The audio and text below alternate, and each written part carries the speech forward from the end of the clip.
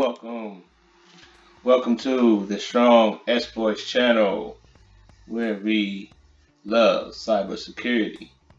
And this particular video, I'm going to give a brief overview of the Commando VM that was made by the guys at FireEye. And this Commando VM is a nice VM, is a good recommendation for those who are penetration testers, security engineers. Maybe you're looking to enter pen testing. Maybe you're looking for another type of pen testing suite or option in addition to your current Linux library, if you will. For those who've always had a niche for Windows and a liking of Windows and wanted to have a Windows option for pen testing, this is definitely a recommendation on for me. And just a quick blurb about this VM. It is heavily built with all types of tools. It is designed for internal engagements. So in other words, if you have a particular pen test, especially on the networking side, where your goal is to get inside a network, maybe perhaps through lateral movement, pivoting, compromising other potential targets, this is one that you should look into having in your arsenal. And housekeeping tips in regards to even configuring and installing this particular VM. I have a Windows 10 image. It runs on 64-bit architecture. It definitely recommends to have the latest version if you're able to have. My particular version on this VM is a 2004 Windows 10 Pro. And just to show briefly, I do know, according to some of the documentation, that it will run on other versions. I believe it runs on 1903 and another version, but for me, myself, I just chose to upgrade my Windows 10 image that I have already had on virtual side to the Windows 10 Pro 2004 version. So I haven't had too many problems out of this, other than just making sure that my image was 64-bit because it doesn't run on 32. Also, I had a issue with Metasploit actually being installed during the current automatic installation process. So I had to manually install Metasploit myself. But Metasploit is one of the packages on the Commando VM GitHub's code list.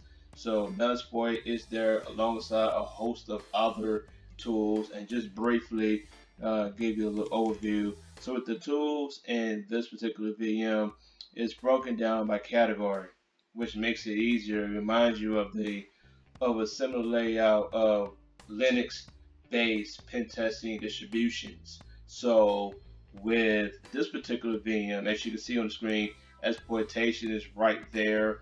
You have information gathering, networking tools, passport attacks, vulnerability analysis, web application. So with exploitation, literally the world is yours. And in regards to some of the tools that are at your disposal now, we'll say the use of PowerShell is, of course, is very heavy because it's a Windows VM.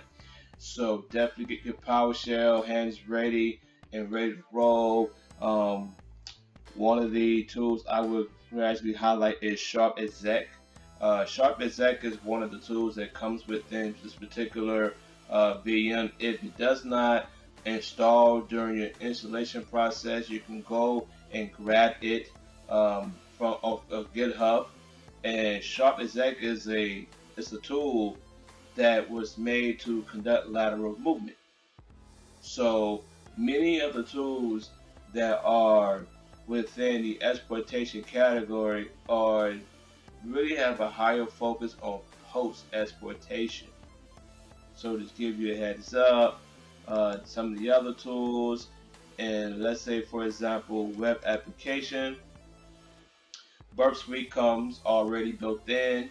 OAuth comes as well. You have Chrome as a web browser that comes as well. Let's take another look. Let's look at evasion.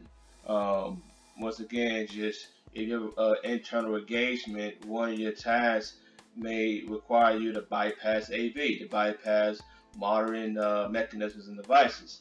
So some of the tools within the evasion folder are designed to assist you with bypassing some of those countermeasures. And if you have an engagement where for some odd reason the client doesn't have an active IDS or IPS, then that's a big security hole for them, but a little easier for you. So if you look into information gathering, you have another nice size list of tools from Bloodhound. You have AD Recon, GoBuster, Nmap. The GUI version of it, Nmap's at the bottom. You have Share Audit, which is an audit tool to help you retrieve information from network shares, which could be very helpful if you're trying to even get to a deeper dive inside of a network once you have gained initial entry. So this is a nice summary of it. It would take you approximately 2 or 3 hours to download and configure and install the entire VM depending on your network speed. But generally, if you want to install, just set aside 2 or 3 hours. For the most part, it is in the install and walk away where it can install on its own. Once you execute the first couple of commands within PowerShell, you will have to type a command that's on the set your execution policy, which will allow you to go on with the scripts inside of PowerShell. And you also have to temporarily deactivate or disable Windows Defender, AV, all of those things within Windows 10, just because if you don't disable it, then it will basically keep you and prevent you from installing some of the tools that were in the evasion category. So you'll want to disable the AV so that way you don't have any errors within your installation where you're trying to install some of the other tools. Otherwise, it will say you're blocked because of your current settings and you must disable them to proceed forward. So just give you a heads up on some of the settings you may have to tweak just to install some of the rest of the tools. But this concludes my introduction to Commando VM. I will post some other videos within this channel that's going to show some tools being used. So as I always say, happy testing, happy learning, keep it ethical.